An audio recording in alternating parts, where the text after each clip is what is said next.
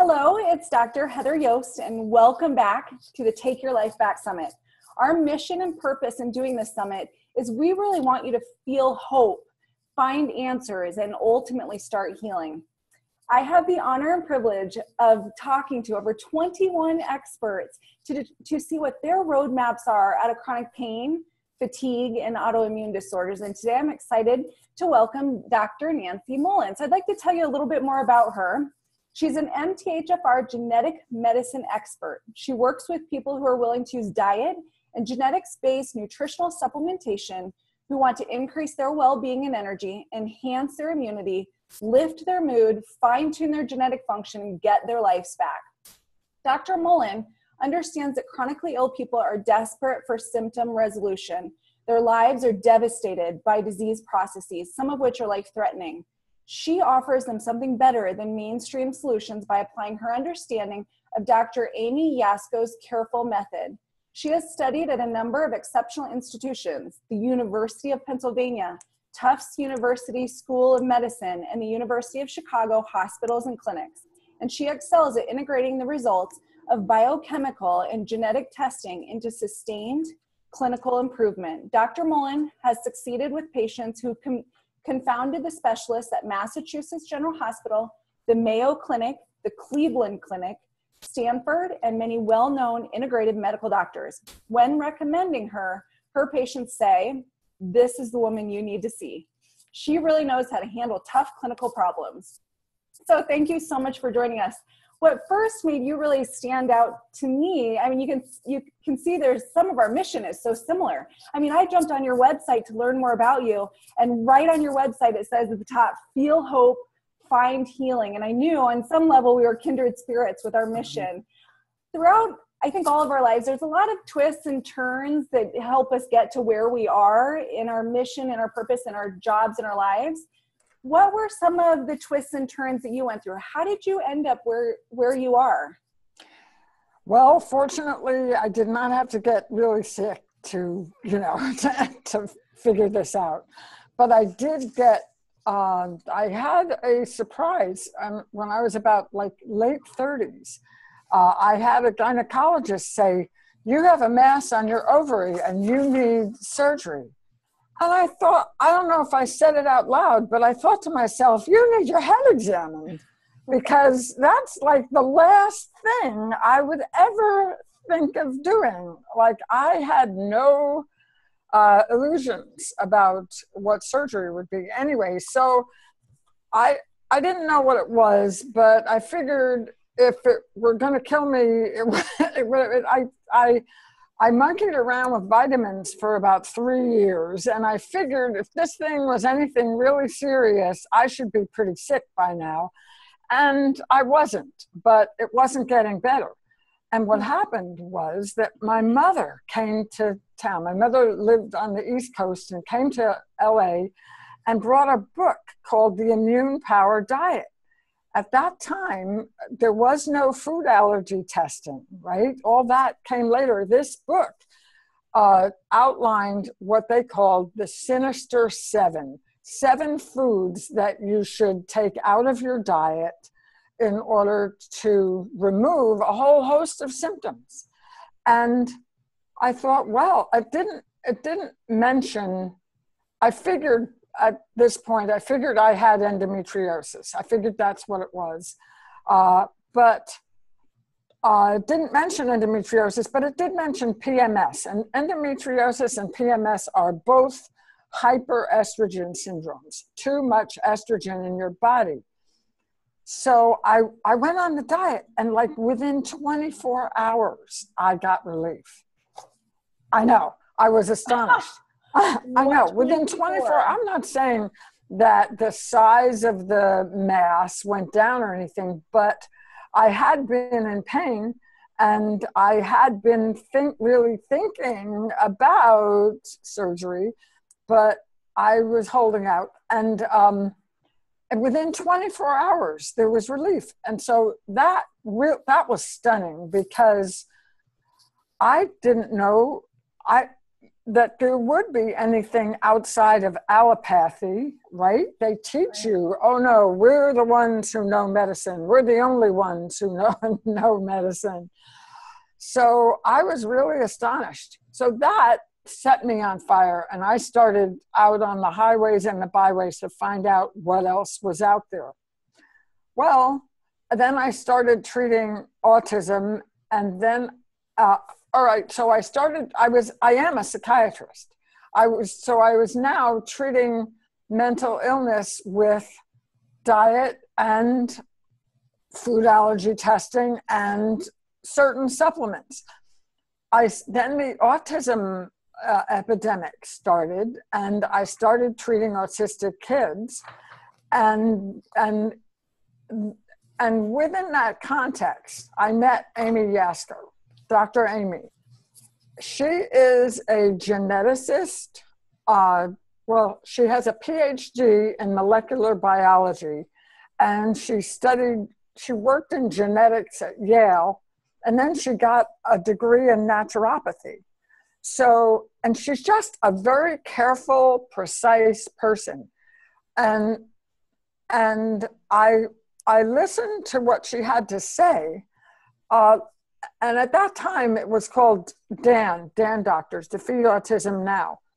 And they were all using these sort of allopathic techniques, right?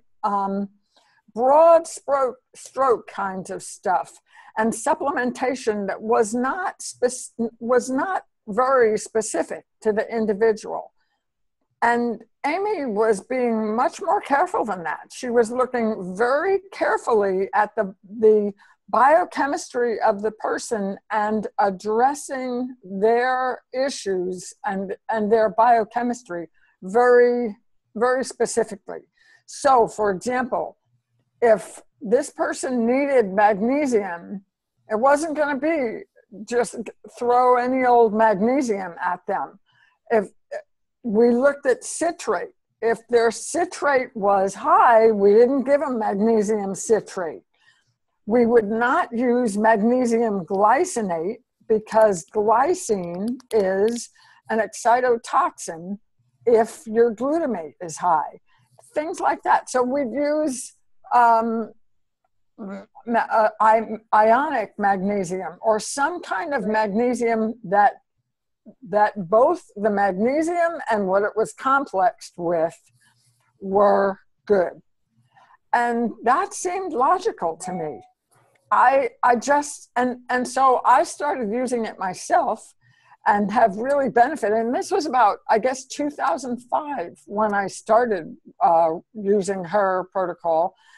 And at this point, and the other thing was, there was this great hue and cry that went up. Oh, this woman is, they didn't accept her into their community, the Dan doctors. And but I saw that unless you did this her way, unless you were very specific about your supplementation, just as she was being, that of course it wasn't going to work right. So I decided to do it use this protocol as close to what she would do as possible. And we really got some very sick kids, and subsequently to that, adults. Well, it really makes a difference when you look at the genetics and then you look at the person's biochemistry and you supplement with the genetics in mind and apropos to their biochemistry. It makes a major difference. So I have ended up treating some really sick people and helping them make their way, which feels like my purpose in life.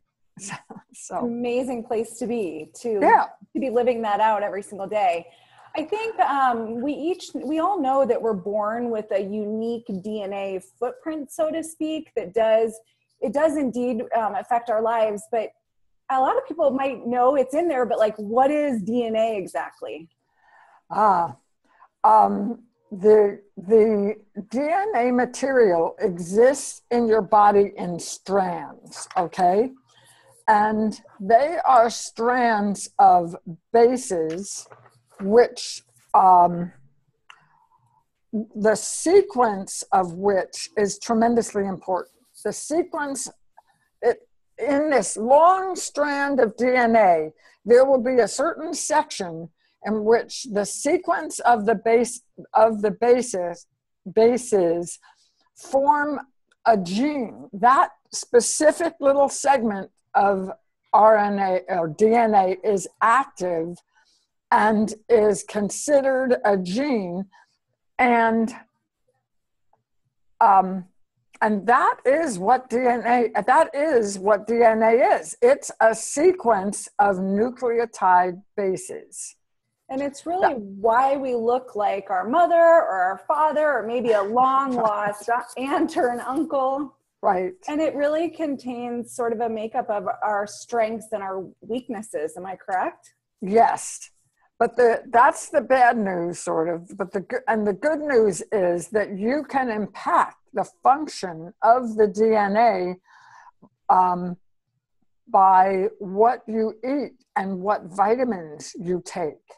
That's epigenetics. It's above or around the genes. So you're not just who you're born with, or it's not just my dad had it, so I get it. You can influence how those genes are, say, the switch turned on or maybe the switch turned off. That's right. That's right. And that's where this methyl group thing, a tiny molecule, 1 carbon and 3 hydrogens, a tiny molecule is so important. Methyl groups are primary epigenetic regulators. When a methyl group attaches to a gene, it turns the gene off. The gene cannot express. 80% of the genes in your body should not be expressing at any given time. So, wow. Yeah, 80%. And if you don't have enough methyl groups to keep them quiet, then say a gene for autoimmunity will express when it shouldn't. Or that's as good an example as any. Yeah, it'll turn the light on to a room that's one of the 80% that are supposed to stay dark. Right, exactly.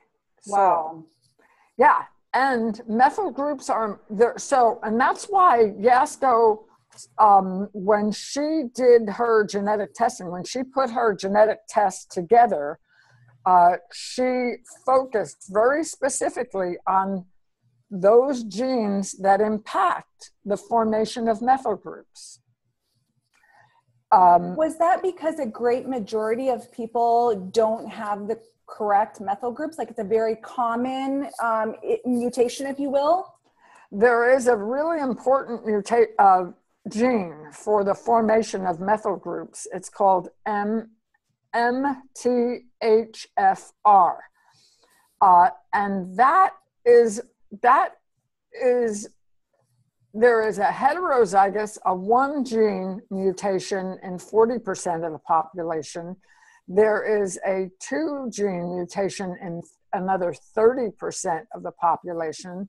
So that means that about 70% of the population has some kind of mutation in this really important MTHFR gene. However, it's not just the MTHFR gene itself that upon which methylation depends. It's the pathway. It's what's the genetics of the pathway that makes methyl groups. So, and methyl groups are important for phospholipid membrane metabolism. Phospholipids are cell membranes, like the membranes of your brain or your gut. Kind of like the outer casings of a fruit, so to speak. Like, how would you say that for a layperson so they know what that means? Okay. Everybody has seen a picture of a cell, right? The cell membrane, the thing that separates the cell off from everything else, the outside wrapping of the cell, needs to be methylated, needs to have methyl groups attached to it so that it can be fluid, so that the membrane has enough fluidity to take in nutrients that it needs and to eject toxins that it doesn't want. So cell membrane fluidity is a function of methylation. The formation and deactivation of neurotransmitters is a function of methylation. Let's see, there's another really, methylation is a central regulatory function. It's kind of like the traffic lights of your biochemical pathways. That makes sense. And you need an appropriate number of methyl groups, not too many, not too few. So it's very important. The good news is, though, that the MTHFR mutation can be bypassed by giving a specific form of folic acid. Just a specific, cool is that? Right? Very, very cool. But what's happening is clinicians are coming to know about this, and they are giving people tremendous doses of this kind of methylfolate. Whereas you need to balance the underlying pathway, and then some people need to build up slowly on this, on the methylfolate. You don't need massive amounts of it. Most people don't need massive amounts of it. There are some who are homozygous plus. They have both genes mutated. Those people may need lots of this methylfolate, but they have to build up to it. Right. So it's, anybody who is going to get well with broad stroke solutions, that's great. But there are many people who will not. And they really can't be just left for dead, which is what happens, unfortunately. They've tried this and they've tried that and the other thing, and they get really hopeless. And that's sad. That is so sad. It is sad, isn't it? If 70%, I think back, that's such a powerful statistic. If 70% of people have this, how do we know? Well, usually they have some kind of symptom, like it's really common that people with MTHFR and other concurrent issues say can't conceive. And the gynecologists now are testing for MTHFR. In a person who can't conceive, it's common that they test for it. But it's not like they really know how to treat it. Right. Right. The training isn't necessarily there for specialization. What other symptoms could somebody present with an MTHFR mutation? Well, Lyme. A lot of people with Lyme. Most of us can get over a tick bite, right? Even a tick that has Lyme,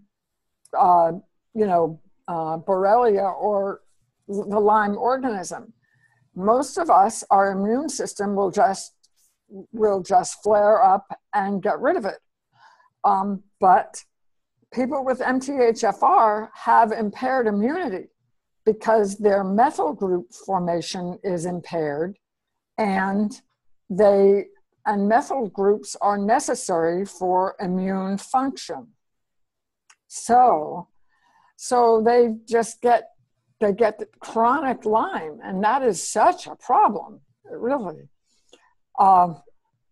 Currently, MDs are walloping them with antibiotics, and you know what antibiotics does to your gastrointestinal tract. Acute Lyme you can do you can do antibiotics, and with any luck, it'll get you up and over. But chronic Lyme really takes alternative approaches and immune enhancing approaches, and I don't like to see chronic Lyme patients get put on massive doses of antibiotics, because in the end, it wears down the gastrointestinal mucosa, and they just can't absorb the nutrition in their food, and then you really have a setup for chronic illness. Which ultimately, long-term or chronic usage of antibiotics is going to negatively impact the immune system even further. Terrible. It's terrible, especially for people who are immune impaired. So, right. Then other autoimmune diseases, Hashimoto's, right? Those are commonly because the gene that needs to be methylated for that the gene that should be methylated and silent is not silent, and your body starts attacking its own cells. Which ultimately can lead to, a variety of symptoms. Really a problem. Chronic diseases and so on and Absolutely. so forth. Like rapid aging, allergic reactions, Alzheimer's. Anxiety. I'm just gonna read this list. Anxiety, arthritis, autism, bipolar disorder, bowel dysfunction, cancer, chronic fatigue, fibromyalgia, chronic bacterial infection, cytoskeletal breakdown, diabetes, Down syndrome, heart disease, herpes, Huntington's disease, language and cognition impairment, leaky gut, metal toxicity, miscarriage, mitochondrial disease, neural tube defects, pneumonia, psoriasis, renal failure, Rett syndrome, schizophrenia, seizures, sleep disorders, lupus, and thyroid dysfunction. I mean, that's the whole gamut. That's right. I don't think you missed anything. No, that's why I read them. I think what's that list is kind of scary and daunting, but I think what's really cool and pretty incredibly empowering is that what you're saying is that we can test these genetic shifts, changes, or mutations, correct? We absolutely can. We can test them, and we can use nutrition to circumvent and to get around the problem. It's a nutritional pathway. That's wonderful. The problem is that a lot of these folks are older or very toxic.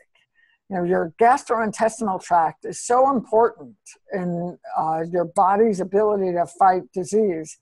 And if your gastrointestinal tract is not in good shape with the right bacteria, that has to happen at the same time you try to optimize methylation. It's a two-front thing. You're working on methylation and making sure the person has on board all the vitamins and minerals that they need, and you're also dealing with any problems in the gastrointestinal tract. And if the problems in the gastrointestinal tract are more as opposed to fewer, then it's harder work, and the person will be more toxic, and you'll just have to keep on working on it. That a longer road to recovery. It's a longer road, yeah. So that, to me, that sounds like obviously we should all be thinking about getting genetic testing really as young as possible. But do you have a recommendation that you feel like, you were late 30s and noticed shifts and changes. Should people wait till the 20s, 30s, or even as kids, should we potentially know what we're dealing with a simple blood draw, right? It's a simple, 23andMe is a saliva test. It's not even a blood draw. It's not, I would say, yes, of course, yes, you should know about this. But if your child is well, and really not having any immune problems, and you're not vaccinating and giving the kid problems, then there may not be any reason to spend that money, right? But if your child is not well, if he's having learning disorders or developmental delay, if there's anything wrong, yes, you want to get genetics so you know how to supplement, right? So where do people get the testing done? Well, Dr. Amy has a test. That is a blood test. She just will send you a test kit, and that blood is more accurate than saliva, okay? Saliva has the issue. I haven't seen what I've seen with, so there's Dr. Amy's test, which is blood, which is very accurate, and if anything looks wrong with it, she will certainly research that for you. But and then there is 23andMe, which is available online, and it's a saliva test. And the issue with saliva testing, I haven't seen that it's inaccurate so much as I have seen that there are they just don't find all of the genes that you'd like to know about. So there will be, you'll get a result back for a certain gene that will be NA, no answer. They didn't find it. And that's inconvenient, because then you have to work as if they did find a mutation in that gene. You have to err on the conservative. It's not that hard to do, and the savings is considerable. But Dr. Amy makes the point, this is a test you do once in your life, and you want it to be accurate. And I think that yes, of course she's right. But I think that people are in terrible shape for money. So that 23andMe is a less expensive test, and that is the test most people are doing. It might be at least a place to start. Yes, because the money, if you need to then do additional genetic testing in the course of the money that you will spend is not that much in the course of treating a chronic illness. Right. Considering you let the illness run its course, you're going to have a lot more land to out of. Terrible. Problems Yeah. get worse as we age. They don't tend to just naturally. No. As you age, the telomeres start to shorten, right? Telomeres are like, they are the ends of the chromosome. They are like the plastic on a shoelace. They keep the shoelace from unraveling. Telomeres keep the genes from unraveling, and as you get older, they get shorter, and you start, as your cells replicate, you get mistakes, and therefore you get less well as you get older. So you definitely want to start early. If you are having things wrong, if you're having issues with your body, start with diet and supplementing around them, and get a careful diet. I heard someone discussing the standard American diet. Nobody who eats a standard American diet can be well. That's it. It's made to get you sick. Right. Who knows what they're thinking? I don't know. I just can't relate to it. But the standard American diet is full of pesticides and problems and things that will grow the wrong organisms in your gastrointestinal tract, and you will be sick if you're eating that way. So, can you expand upon what diet is good for you?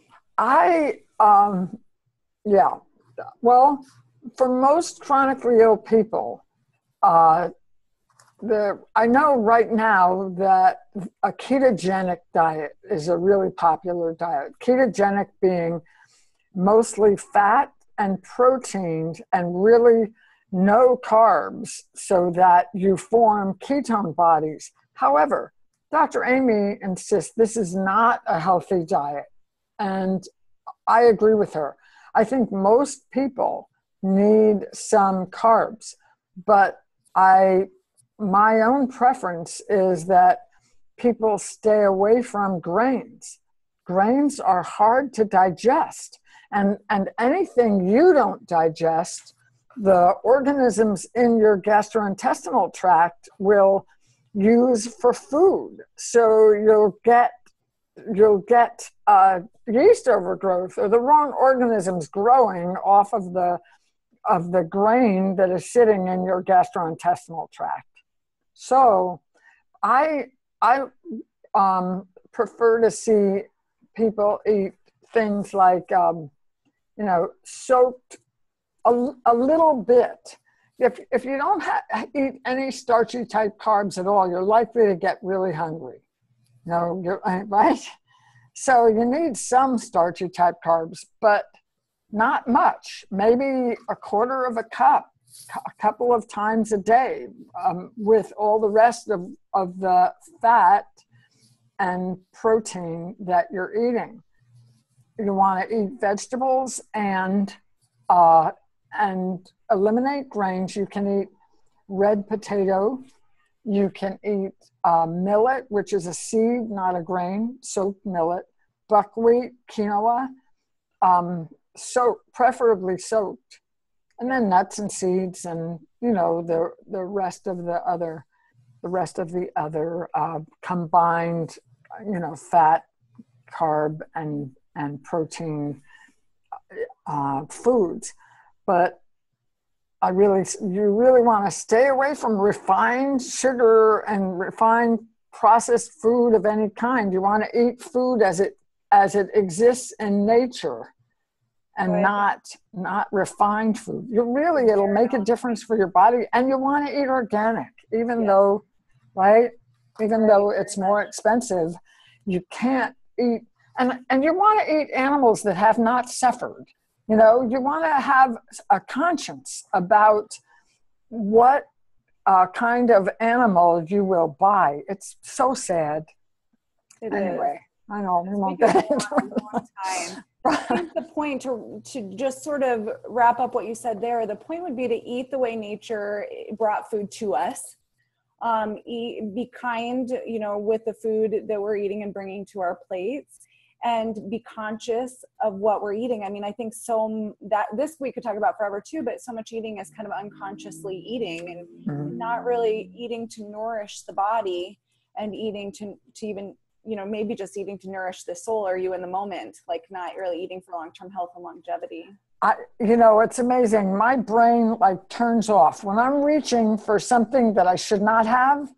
My brain it's like, hello, so I can understand how people do that, but really you need to sharpen your awareness, because you'll feel so much better if you're not putting into your body things that you should not be eating.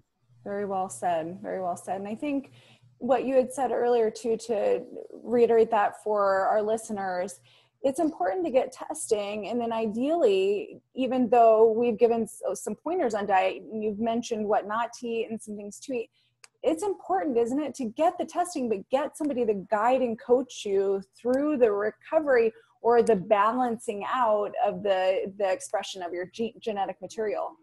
Yes.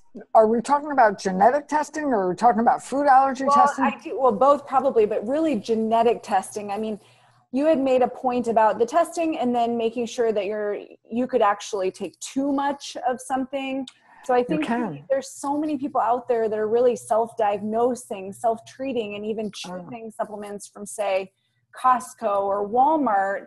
And there's a whole spectrum of supplementation. You're not going to necessarily get the same thing or even close to the same thing at one of those big superstores. Absolutely. Also have some guidance, because if something can help Absolutely. Yes, absolutely.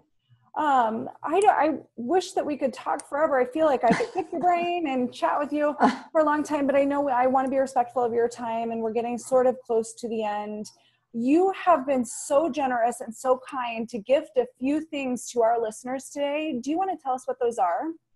Well, the first is a lecture that I gave to a group of functional medicine students. And I tried to make that as simple as possible, but it lays out I talked about what a gene is, but you can, in this lecture, you'll see it's a webinar, and you'll see the PowerPoints of what a gene is. And I go on from there to discuss how important it is to get it right with genetics and get it right with supplementing for your genetics. And then I talk about testing and the way Dr. Amy and I interpret testing, how that's different from the way other doctors do, and why it's more effective, why you can expect to get a different outcome when you supplement for your genetics and you're careful about your supplementation so that you're watching the first substance in a vitamin and the thing it's conjugated to, and you're interpreting genetic, your testing, your laboratory testing in the way that Yasko points out. It's more effective. It works better. So that's that lecture. Then I have an ebook on methyl groups, which is as simple as I could make it, about why methyl groups are important. And then I also included an ebook on thyroid, because thyroid is tremendously important. And I don't know how many doctors are still only using a TSH test, only using one test to diagnose the most central metabolic gland in your body. Incredible, one test. So I talk in that thyroid ebook about what the common mistakes are out there in thyroid testing and treatment, and how you can circumvent them. So awesome. Sounds like everybody really could benefit from those. For sure. Thank you for gifting us that. Oh, my pleasure. Before we close up, I've been asking every expert the same couple of questions just for fun. If I came into your kitchen and opened up your refrigerator, what would be 2 things I would find every time?